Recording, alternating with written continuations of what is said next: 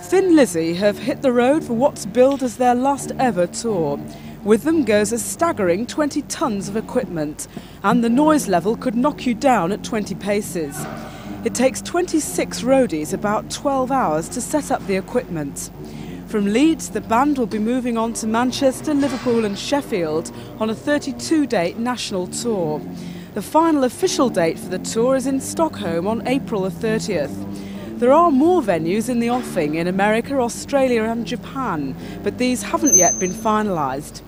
News of the band's split has dismayed fans, but it seems the move is inevitable. Everybody in the band felt that, there was no point in going on around Christmas. So we decided to give it one last fling before we broke up, because we felt if we couldn't take it any further, it'd become a charade, and we'd become a parody of what we once were, so we're going out in style. You've taken on a new guitarist, so why split up now? I know this may seem strange, but then we never did things orthodox anyway, but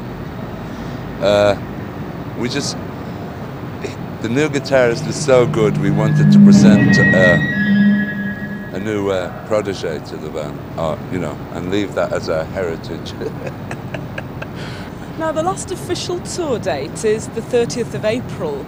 Do you think that your tour is in fact likely to extend beyond that? I hear that you've had approaches from Thailand, of all places.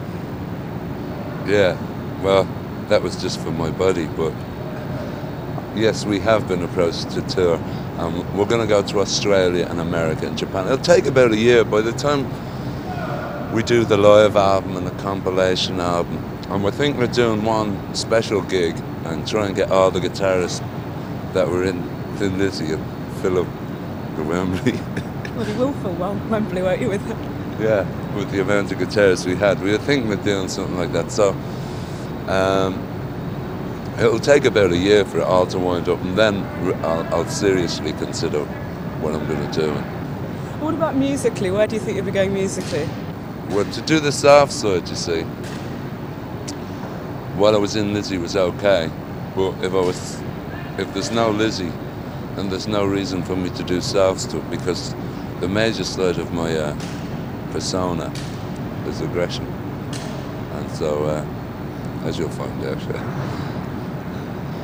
So I think the next solo stuff will be heavy if I'm going to do solo stuff.